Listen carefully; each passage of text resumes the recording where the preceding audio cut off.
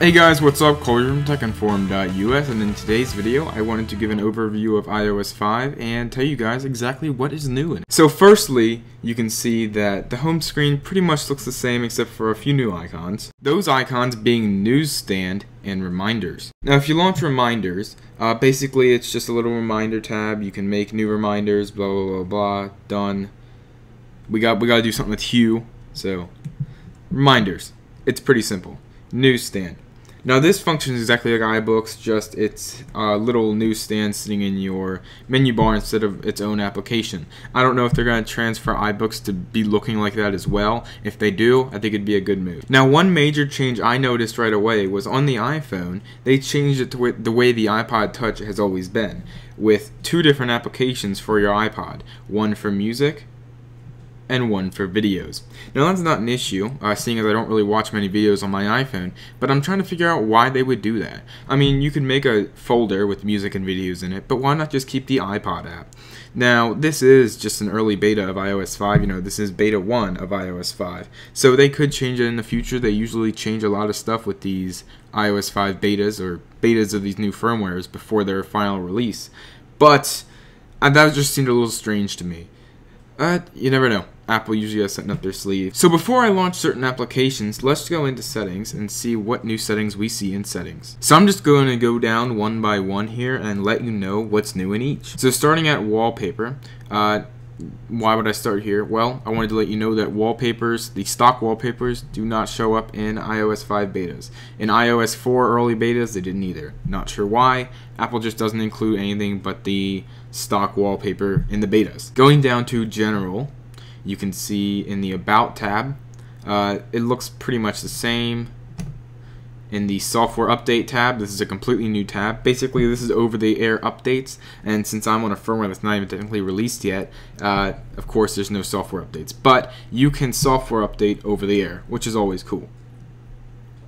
Under Usage, they completely redid this app. It gives you how much each app is, megabytes-wise, kilobytes-wise. Tells you how much you've used, it tells you how much you have available. Total storage, your cloud storage, your battery percentage, your usage, your current talk periods, whatever. So basically that gives you all your information about your usage. Under iTunes Sync, you can now sync from your phone. So basically, since I have it connected, I don't have it right now, but as you can see, sync will resume when Colton Fry's MacBook Pro is available. So when I plug this in, I can then, this button will highlight and I could press it and it would auto sync instead of having to press the button inside iTunes. I believe everything else in general is the same it is on 4.3.3. There is a new tab here called iCloud. Under iCloud, you just choose what you want to sync to your iCloud. Kind of cool.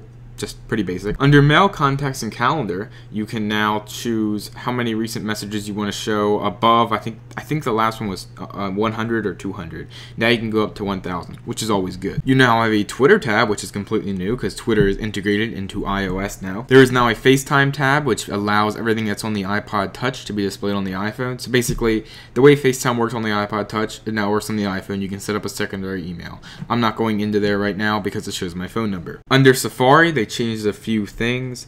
I was informed that this was on the last version of Safari, but they now have private browsing. I don't know if that was on 4.3.3 or not. Someone informed me it was, but I'm not sure. Everything else in Safari, I believe, is the same. Under Messages, there is a new app called iMessage. Apparently, it's not in beta 1. However, it is coming, I would believe, or it's going to be worked into the Messages app. Basically, it's just called iMessage. Apple talked about it in their keynote, but yeah, so that's kind of cool, I guess. Music is the same, video is the same. Photos, you can now do photo stream. I keep that off. There's no real point for it for me. You can now toggle whether you want to keep the original photos for high dynamic range images. Under Notes, you can now choose between 3 text settings, which is always good. Options are always good. Under Store, you can choose where you want to automatically download. So say you download an app on your computer, you didn't sync your phone would automatically know to download that app. And I also have it toggled so it will download it over cellular data. So that's kind of cool since I have 5 gigs. And then all your other applications are the exact same thing. Another huge new feature in iOS 5 is notifications. This is your notification panel. Gives you your current weather. I would believe that would change to rain or snow or sun or whatever it was where you were. You have all your stocks scrolling up there. When you receive a text message, it shows up down here. Email shows up down here. Everything shows up right here. Same with your lock screen. On your lock screen, all your information, all your text messages, all your data shows up right here on your lock screen. Now, I took a few screenshots for the setup process of iOS 4 while I was setting it up. Basically, with iOS 4, you can now set up from the phone. So as you can see in here, this is just the setup process. Scrolling through, so slide to set up. This is what you saw when you first updated to iOS 5. I didn't even have it plugged into the computer at this point in time, which is always cool. You have your language, country region, set up iPhone, set up as new phone, restore from cloud, or restore from iTunes. Set up from iCloud, thank you, and then this was the notification screen. So, just so you know, kind of cool, you can take screenshots of the setup process. I figured that out about 1 second into iOS 5. In the camera app, you also have a grid option, which is always good. Now, there are a lot of new features I can't even go over in this video. I think there were 200 brand new features in iOS 5, but I tried to cover some of the major ones. Question is, are you going to get a developer to register your UDID, or are you a developer already? Are you going to get iOS 5? Do you think it's worth it? Do you think it's important? I believe it's a very stable OS for a first beta.